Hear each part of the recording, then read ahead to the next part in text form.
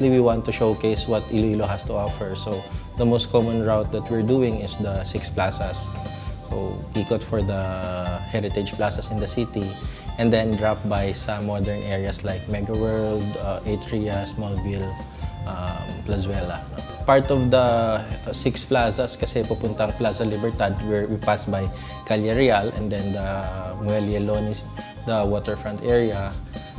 Tapos also for the plazas in Haro, there are a lot of old houses in the area and in Molo where we usually stop at Molo. And we have the guests maybe mag-konting forum or short talk about kung sino yung tinutour namin.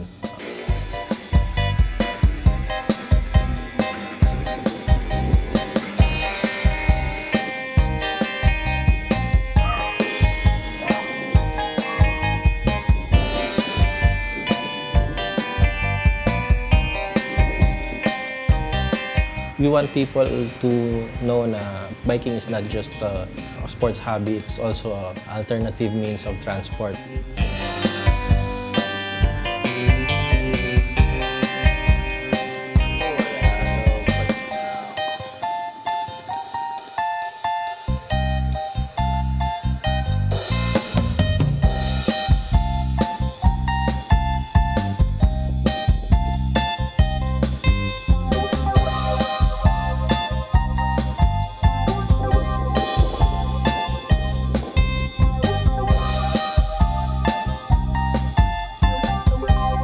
We have bike facilities dito, may bike infra.